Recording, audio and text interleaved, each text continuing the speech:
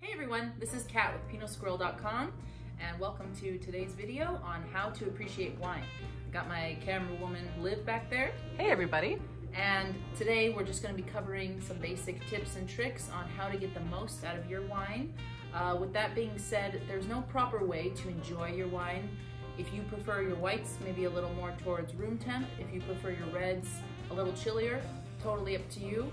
But this way, with some of the things we're going to be covering, you get, more pronunciation on those aromas and flavors of your wine. So with that being said, let's begin. So what would be tip number one for us to enjoy our wine to its fullest extent? So tip number one, I always like to tell, customers in the restaurant who are looking at the wine list and they seem a bit intimidated by it. Don't be intimidated by wines that you haven't heard of before. Be willing to look outside the box, be open to different wines. For example, I have here a Picpoul de Pinot. It's this one right here, and this particular one is made in France. A lot of people haven't heard of it, but I recommend it. It's a very nice, neutral, not too heavy on the acid.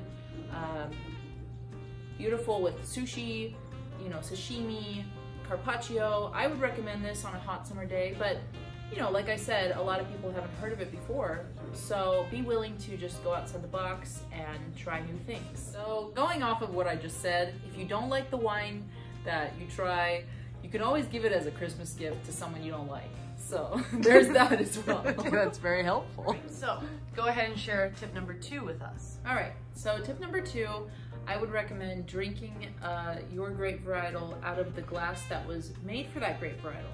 So for example, I have a champagne glass here, you could use this for dessert wines, Rieslings, Gewürztraminers, certain wines in front of us here. And I have a Chardonnay / Pinot Noir glass. So we're just gonna conduct a little experiment.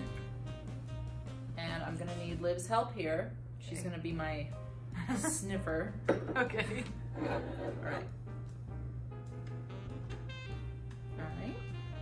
Smell that one.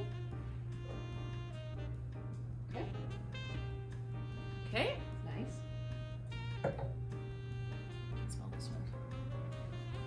Give it a good old sniff. All right. Okay, so what difference do you see here? I feel like I can smell the wine more out of the small one. Is that weird?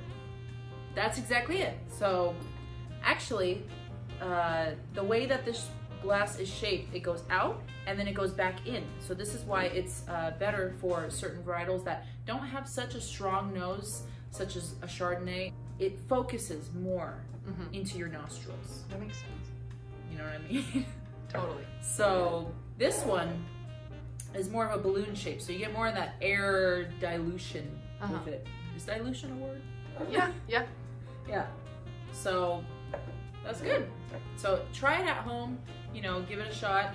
Pour one wine into 2 glasses, and you will definitely notice a difference for sure. All right, what's the next tip for us? All right, so tip number 3 is about swirling. So I know everyone gets excited when they get that glass of wine poured in front of them.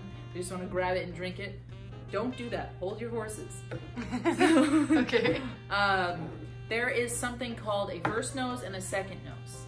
So the first nose, when the glass first gets poured, is the nose that is not swirled. So you take a sniff and you can get those primary aromas that, come off straight off the bat.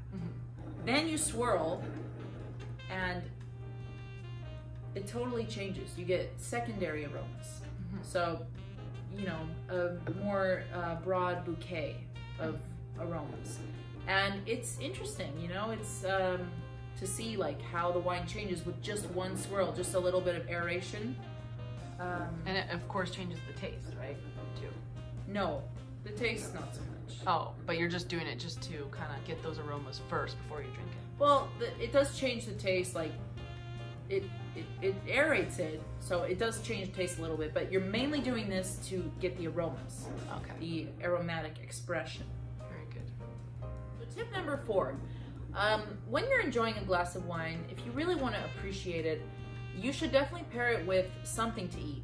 You know, if it's just a little nibble or a meal, because food and wine, they're soulmates. And especially when, you know, you have certain foods that pair very well with a certain wine. So for example, you know, you're going to a friend's barbecue, bring a bottle of Shiraz. You know, it's great with barbecued foods. Or, you know, you're having a family dinner at home, you're making fish, chicken, pick a white wine, you know, go more on the light side, or a Pinot Noir. Or if you're having, you know, a roast lamb or something, you know, some gamey meat, pick a heavier red. So we will get into discussion with that, you know, in a later video. But for example, this wine I have in front of me, the Pig Pool, I mean, what I wouldn't give to have a little bit of goat cheese and honey in front of me right now. Ooh, that sounds good. So, you know, definitely if you want to get the most enjoyment out of your wine, it's best to have it with food. Tip number 5, enjoy your wines with friends, family, or if you're like me and you don't have friends, your dog, or whoever you can find. Because, you know, it doesn't matter at the end of the day the price of the bottle. If you're miserable and you're drinking a $300 bottle alone, I can almost guarantee that a $20 bottle, you know, when you're happy, celebrating with friends, family, is gonna be better. So, cheers to that, and don't forget to like this video, subscribe to this channel, and we'll see you next time. Santé.